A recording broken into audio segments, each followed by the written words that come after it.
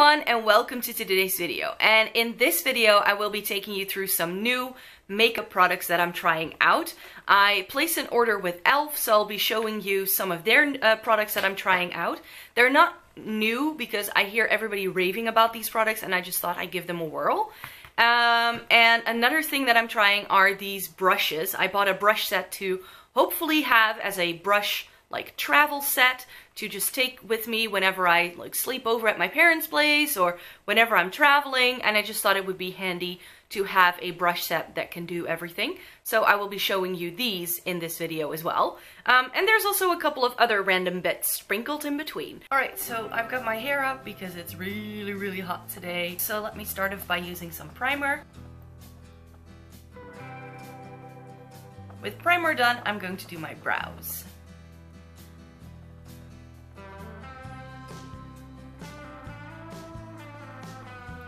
Time for some brow gel.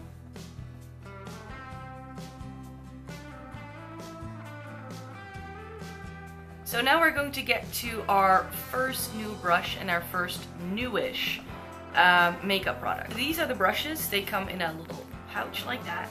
And I'm just going to be using these to apply my makeup. It's not going to be the very first time that I'm using these brushes. In fact, I've already used them once or twice just to give them a quick shot, but I haven't used these enough to really form an opinion on them, so that's why I thought I'd use them in this video. Another newish product, I've been using this for the past few weeks, is my foundation. Since it's such a hot day, a BB cream is absolutely perfect to be using today. I'm just putting a little bit on the brush, and this is the Tea Tree BB cream by The Body Shop.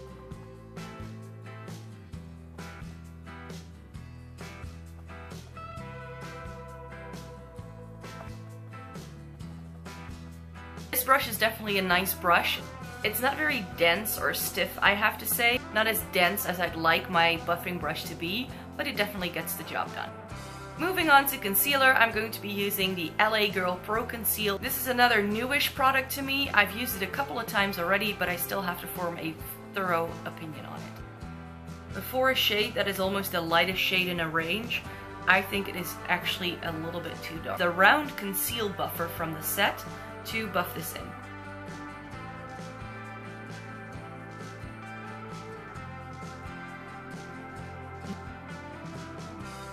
So I like the brush and I like the concealer. When it blends out, I do feel it really brightens up that under eye area because of the peachiness. On to powder, and this is the Healthy Mix or Healthy Balance powder by Bourjois. And I'm going to be using it with a precision powder brush. Love the powder. The brush, not so much. I find it's a little bit too scratchy for my tastes. Moving on to the rest of the face, and I'll be using a few of these e.l.f. Palettes. I have the e.l.f. Blush Palette, Illuminating Palette, and I have the Contour Palette. So far all I've done with these is swatch them, so let me put them on my face. And I'm going to be starting with the Contour Palette. I'm going to be using this shade right here, which is the lightest bronzer shade.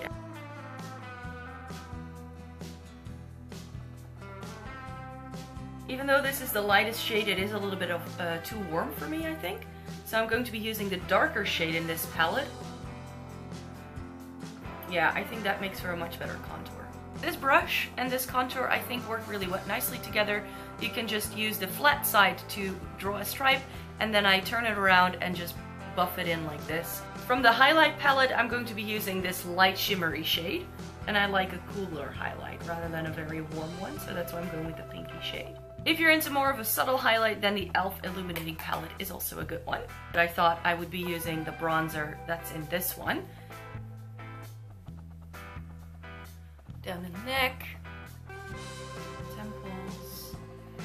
So that was the powder brush again. I'm going to take the angled contour brush and this really bright pink shade. Oh wow, that's some good pigmentation. I like a good bit of blush.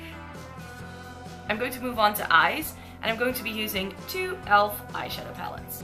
So I'll be using the e.l.f. Prism eyeshadow palette in Sunset, as well as the Matte for Matte palette, which looks like this. I'm just going to do a bit of shimmer on the eye and then a little bit of a darker shade in the crease and something on the lower lash line. So there's also a few eyeshadow brushes in this set. The only thing I find that's missing is a flat shader brush. In that sense, I don't think this set is all that complete.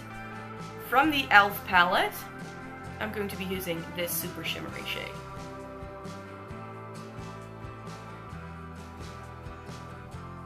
And this is sort of like a peachy shimmery shade. It's very pretty. I really like this. With the crease shader, I'm going to be taking this third shade here and put that in my crease for a bit more dimension. This is very stiff. It's more like a very sturdy pencil brush, so I'm gonna take this along the lower lash line, and it works a lot better for that, I find. I'm going to take my soft blender brush, and I'm going to use one of these darker shades here. I think I'm gonna go in with this. Here we go.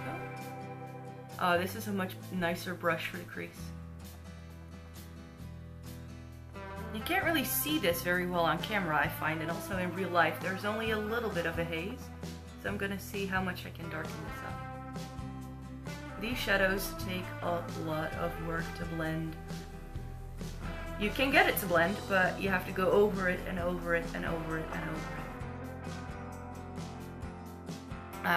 I really like especially the Prism palette because it has some nice pops of shimmer.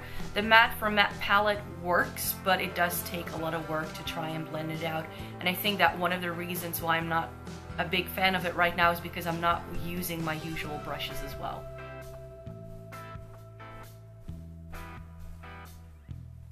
For lips, I'm going to go with something bright. This is the e.l.f. matte lip color in Hot Commodity. I haven't used this yet. I also have two more neutral tones, but I thought with such a basic eye look, I want a fun color.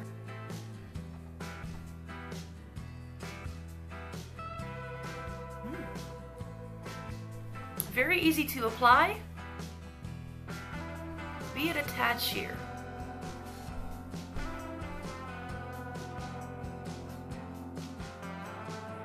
So that's it. I really hope you enjoyed my little overview of some new makeup that I'm trying out.